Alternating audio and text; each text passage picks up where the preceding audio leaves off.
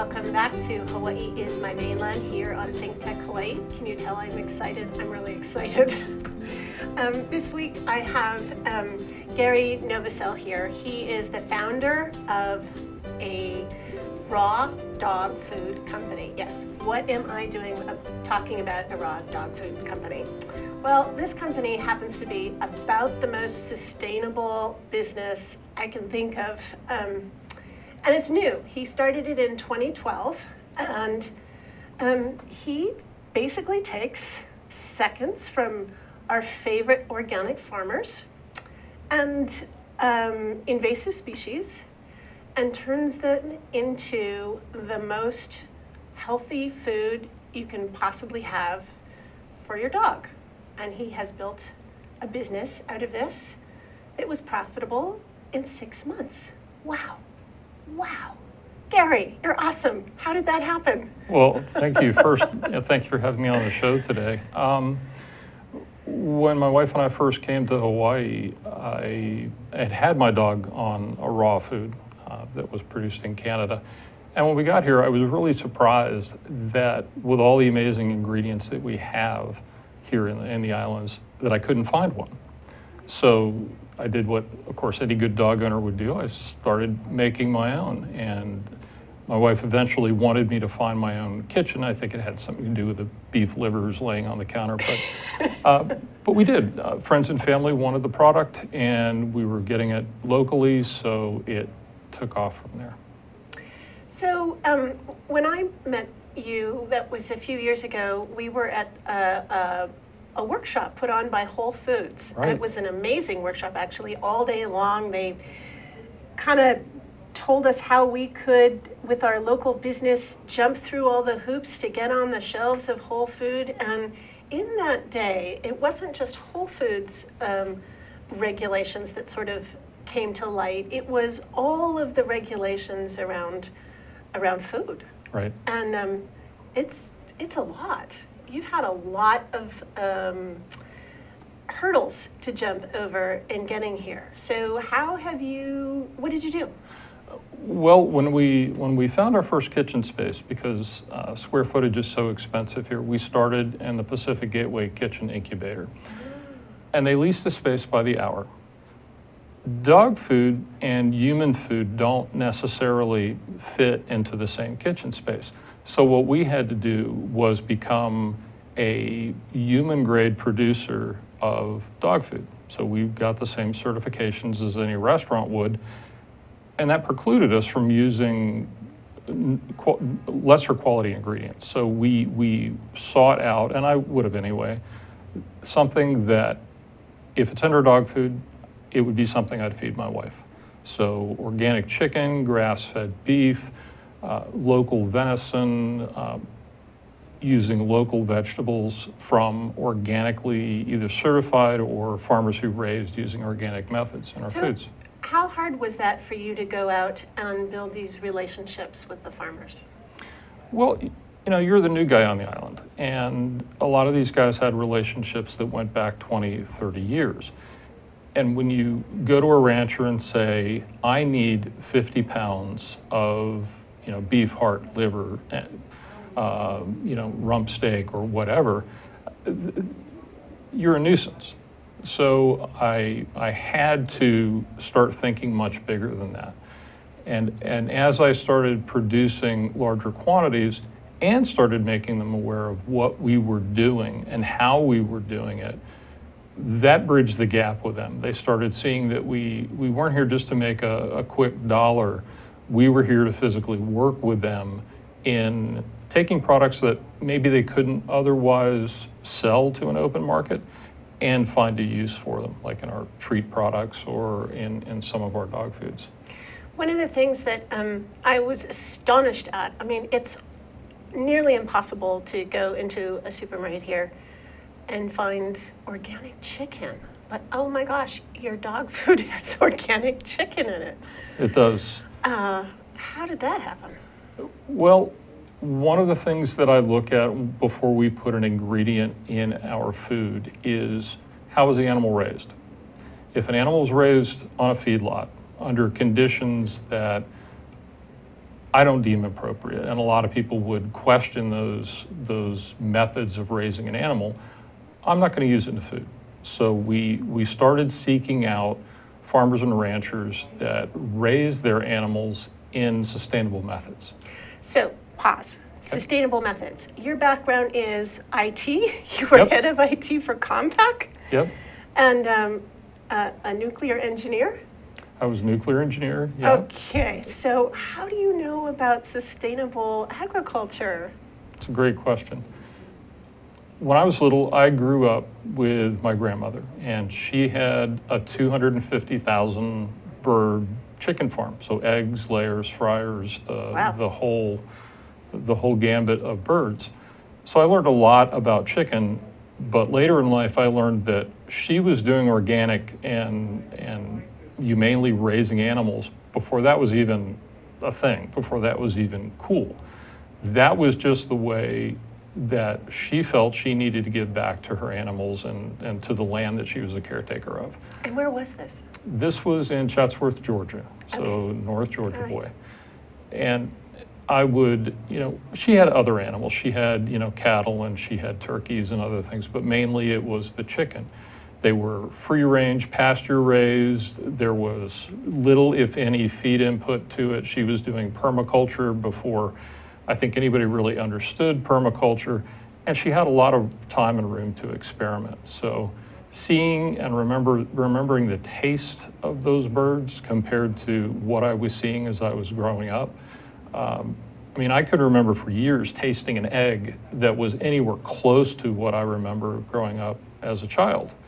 Until I moved here and I met the folks at Tin Roof Ranch, Gary and Luann Casey, and tasted their eggs for the first time. And that was just a major flashback for me, because it was exactly the same taste that my grandmother's eggs had 40 years later.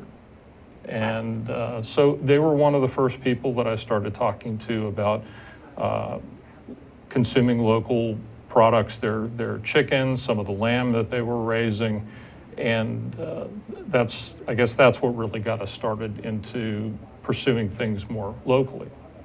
So not only do you bring in the local producers of ag, like the chickens and the produce, but you're also helping with our invasive species problem. Yeah. Anytime man gets involved with moving a species, there are a few times it works out, and then a lot of times that it's an epic fail. So with deer, a gift to the islands, given to Maui, given to Molokai and Lanai, and then before you know it, with no predators, you've got hundreds of thousands of these deers that are damaging the watersheds, changing the terrain on an island, eating the grass. The runoff is horrible. Runoff is horrible. But eating the grass of grass-fed cattle ranchers that are trying to make a living growing cattle. So I met a gentleman on Maui, the Maui Deer Cooperative, that came here to help identify the seriousness of the invasive species problem, and then find ways to use that invasive species in either restaurants or shipping to the mainland or in other ancillary products. And for me, that was a natural fit. Access deer here is some of the best deer you're going to find in the world. Taste, value. I've had it. Right. It's very good. So that was a very popular hit with our customers. But the difference between us and a restaurant is a restaurant will use about 50% of an animal, whether it be a cow or whether it be a deer. Most of it will wind up going in the trash. So for us, because we're making an animal food, other than head, hide, hooves, feathers, feet, digestive tract, we can use the whole animal, and we can process it very quickly and have much less waste and put it to an efficient use of feeding dogs. So how does that work? This on Maui and Molokai, you're sourcing the venison. Right. Yeah. So hunters are a notoriously, I'm not going to say disorganized, but go it alone kind of a group and don't bother us kind of a group. So you, and as the Malahini newcomer who came in, you have somehow really made this work. What happened? Well, with the Maui Deer Cooperative, that was a phone call to me asking if I had a need for venison. And of course, yeah, I mean, I knew it was an invasive species. The hunters on Molokai was different. My wife is much more social and outgoing and able to know everybody in a group in 10 minutes. And on the mule ride on Molokai, she met a guy who happened to be a hunter, was underemployed, and wanted to find a way to make more money, you know, for his family. And she mentioned, you know, my husband gets his deer from Maui. Could he possibly get deer from you? And that relationship formed very quickly. I put in an initial order. I said, here's what I'm looking for. You know, I know it rains on Molokai, I know it rains on Maui, and hunting schedules can be unpredictable, but this is what I'd like. And a few days later, I got a call and said, okay, I've got 600 pounds. Where do you want me to ship it? And, you know, since then, we've had a growing relationship week over week. I still get deer from Maui. I think Maui may suffer more of an environmental impact from the deer because of how and where they're located on the island. Molokai, there aren't as many jobs there. There are people who are really struggling, one, to protect their land, one, to keep Molokai the way Molokai is, but also to have jobs available to them. So in the last few seconds before we go to the break, do you happen to have any numbers, like how many pounds of venison you use a month? Right now, Molokai? Sure. Right now, we're probably using about 3,500 pounds a month from Molokai, but I think the bigger number is there was a purchaser on the mainland who wanted to buy, and their question was, what is your break-even number before we start reducing herd size in the islands? 300,000 pounds a month does not even begin to put a dent in the deer population. 300,000 pounds a month of deer meat. Of deer meat a month. Okay, I think we'll take a break now and come back. Aloha, I'm Carl Campagna. I hope you please visit us this summer. It's a wonderful summer. It's actually a cooler summer than we're used to. But I hope that you come back and visit us and watch our show, Education, Movers, Shakers, and Reformers, here on ThinkTech Hawaii. It's at noon every Wednesday. See you then. Aloha, my name is Justine Espiritu, and I am the co-host of Hawaii Farmers Series. This is my co-host, Matthew Johnson, and we are live with you every Thursday at 4 p.m. at thinktechhawaii.com. And our show focuses on Hawaii's local food community. We feature not only the farmers that are producing our food, but we also feature the supporters and other folks involved in the community that are trying to promote local agriculture. Aloha! Join us at TEDx Honolulu 2016. It's at the Blaisdell, July 9th from 10 to 5. The discount code is RACHAEL_TEDXHNL. See you then. Welcome back to Hawaii is My Mainland here on ThinkTech Hawaii every Friday afternoon from 3 to 3:30. Today I have an amazing model of a truly sustainable local business that's taking into account all sorts of my favorite things. There's a kind of there's the invasive species part, and there's the no food waste part, taking the produce that would be otherwise discarded, and then there's the part of underemployed hunters. It's just beautiful. It's just beautiful. So thanks for coming, Gary, and we're going to show the little video you made for the FedEx, just to kind of give an overall look at why raw dog food. Okay. Aloha from Hawaii. My name is Gary Novosel, and I'm the owner of Raw Dog Hawaii. We're a canine healthcare provider, and we make locally sourced, organic, raw food for dogs. The reason that I got into making raw food was my best friend Bear. He had every allergy in the book. We tried every traditional Western medicine and food that we could find. We switched him to raw food, and magically within a month, all of those things went away, and I had my puppy back.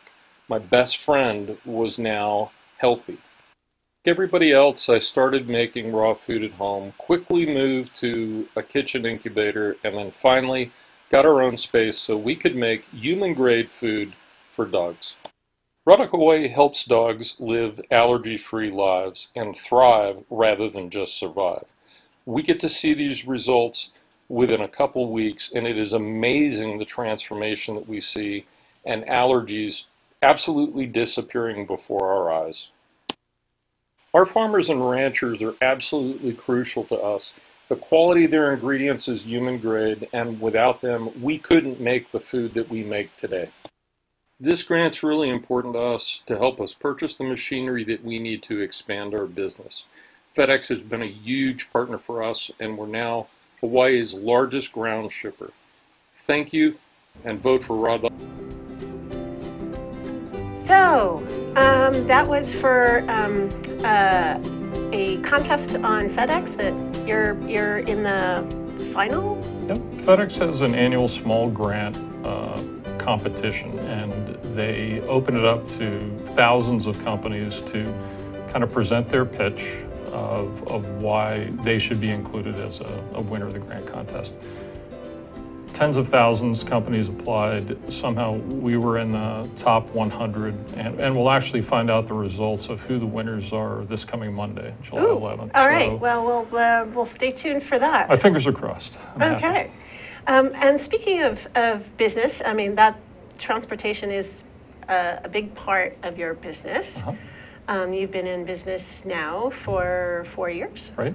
And how about profitability? I mean, Hawaii is notorious for being horrible for startups. Yes, it's the most expensive state to do business in. We have a large freezer, so we have high power consumption. None of our equipment is petite, it's all quite large. But if you can make it here, then you could pretty much take a really sustainable model of food production and move it someplace else. But here, we've been profitable since, I think, probably our 5th or 6th month. My accountant was certainly shocked by it. And we've been growing significantly every year because of it. Once the customer sees the benefit of what raw food can do for a dog and how quickly that can rid a dog of allergies, they go beyond raving customers. They become fanatical,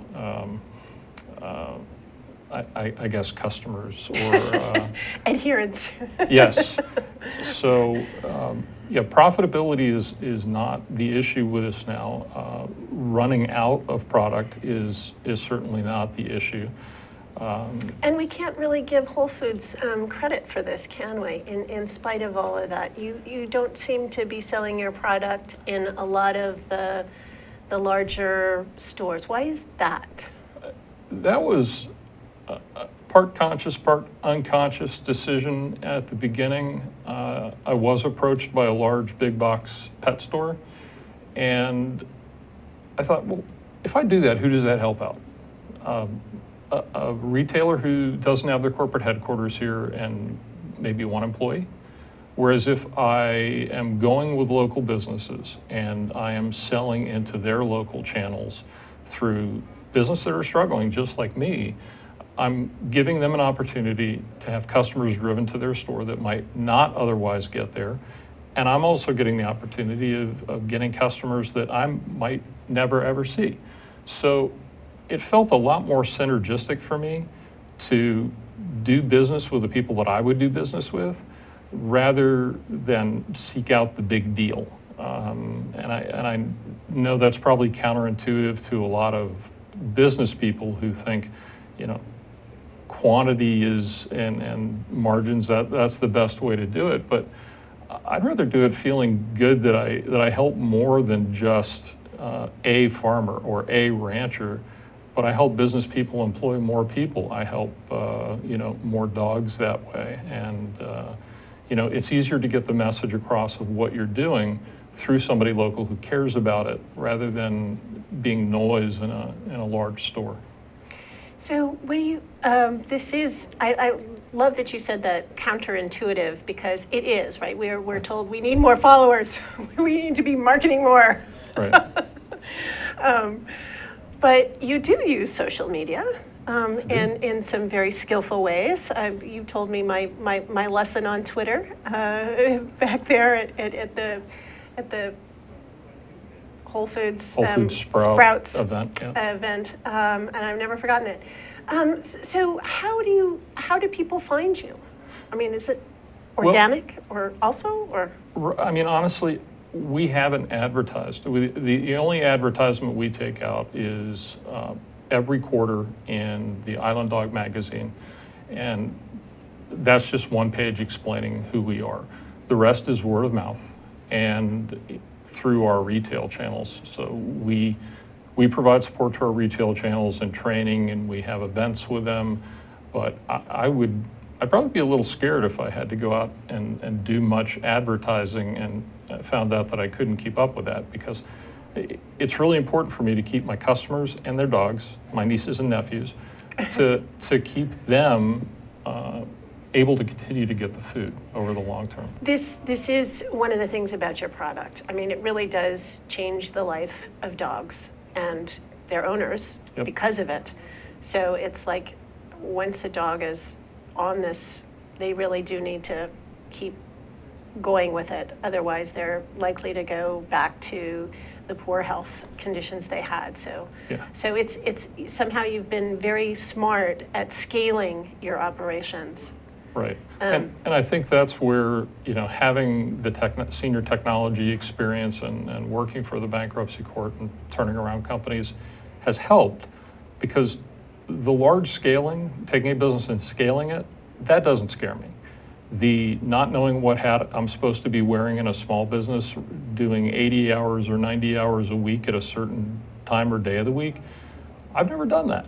I've never worked in retail. I've never had to have those type of relationships or conversations. So that's a big learning experience.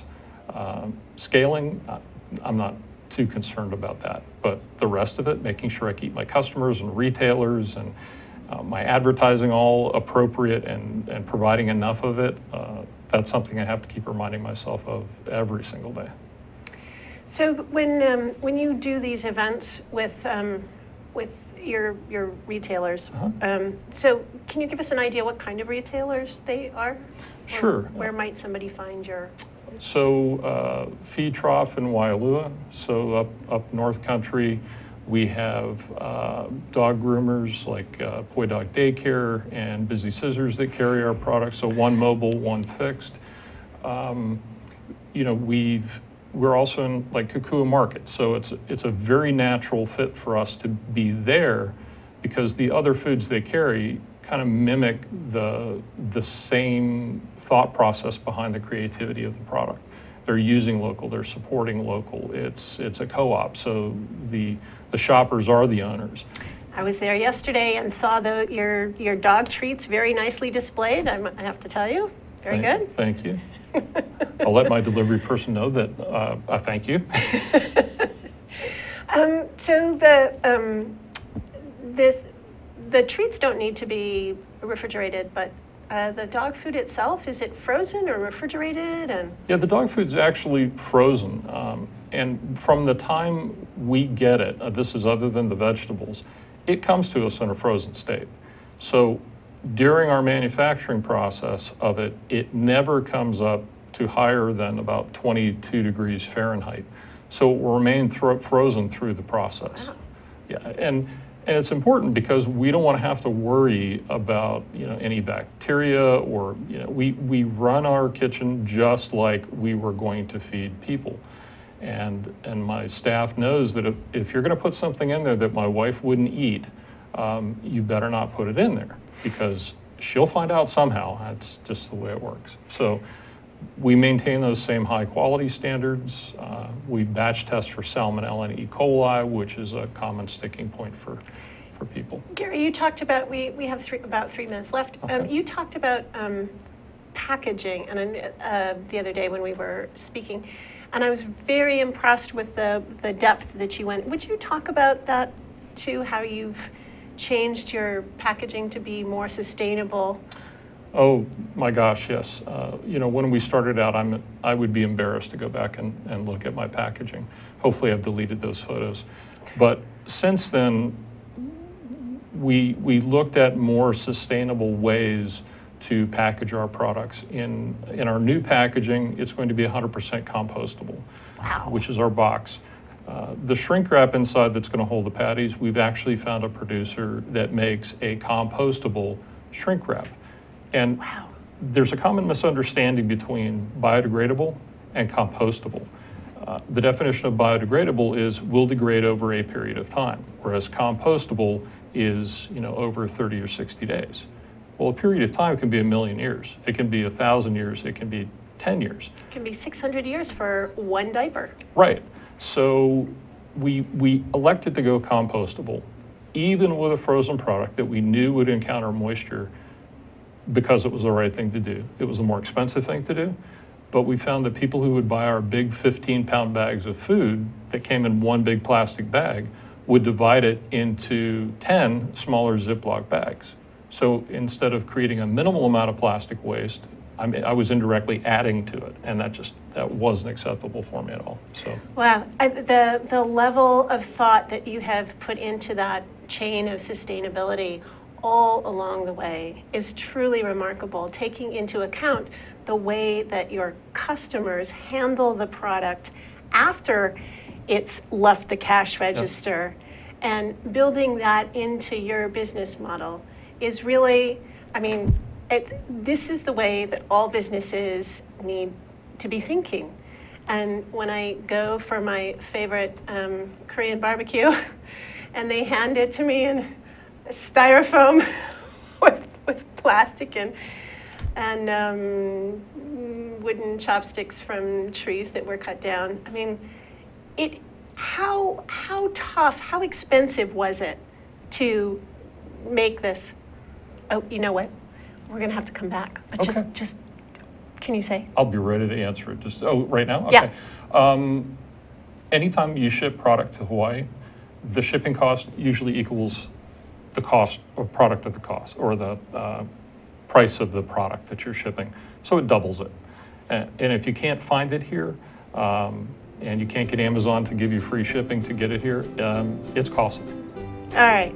Well, thank you so much, Gary, for coming here to Hawaii is my mainland, and good luck Thank you. on Monday with FedEx. Yay. Pleasure is mine. Thanks for having me.